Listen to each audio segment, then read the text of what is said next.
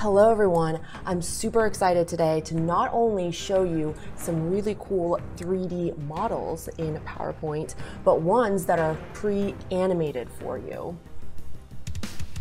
This opens up a whole bunch of new creative possibilities and lets your imagination really take off.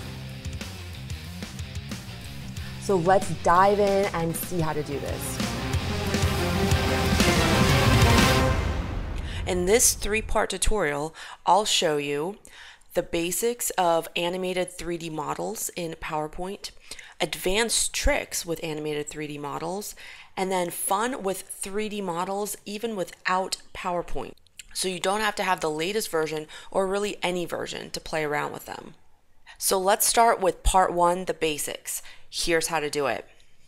So here we are in our typical PowerPoint slide, and you do have to have the latest 365 version.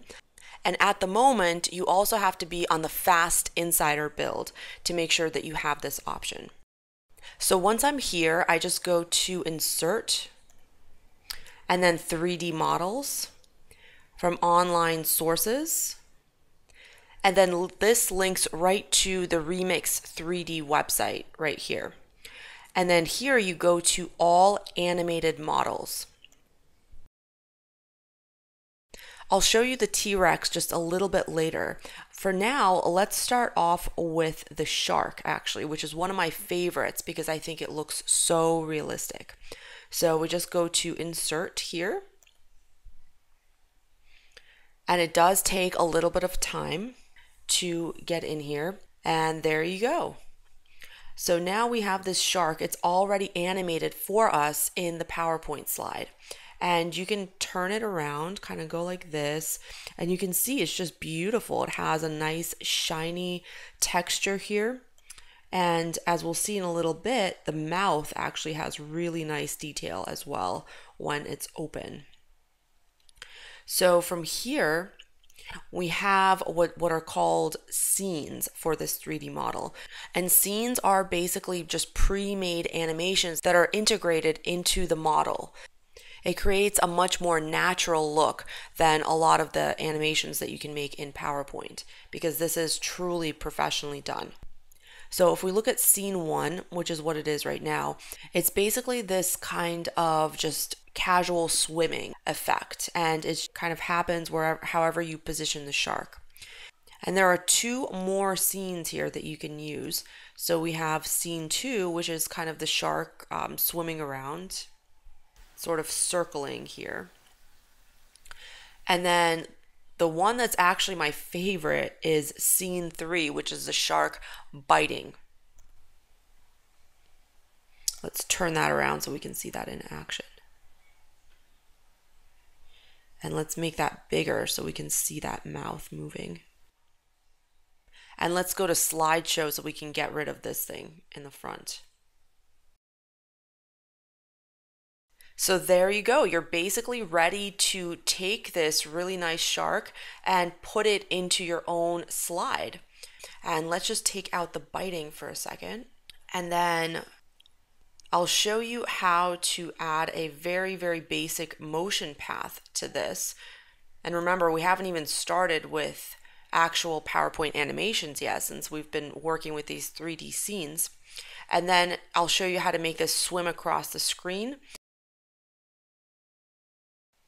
So you just go up to animations like you normally would in PowerPoint.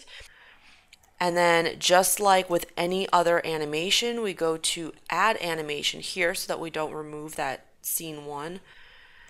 And then we go down to motion path and then we choose a line and then make that go to the right. Let's pull that all the way across here. And then let's set this to start with previous. So you want the swimming motion to happen just as it's kind of moving to the right as well. And then finally, let's set the motion path duration to 10 seconds. And then let's set this scene, which is about 2 seconds, to repeat 5 times so that it so that it is the same length as the motion path. So we go here, we go to timing, and then we go to repeat, and we repeat 5 times. Technically you're repeating 4 times, but you know, that's how the setting goes. Now this should be pretty much the same as this motion path in duration. Let's go to preview, and there you go. Looks kind of cool. And you can follow this similar process here when you have the shark going across the slide under the ocean. And in this case, I have a looping video background back here to make it more realistic. So let's just see what that looks like. And by the way, if you want a free download of the shark with the animated video background, check out the link in the video description. And there you go. That is a basic overview of how to work with animated 3D models. For a deeper tutorial with advanced tips and tricks, including how I made the dinosaur move in this way, check out part 2 of this tutorial series. Thanks for watching, and see you there.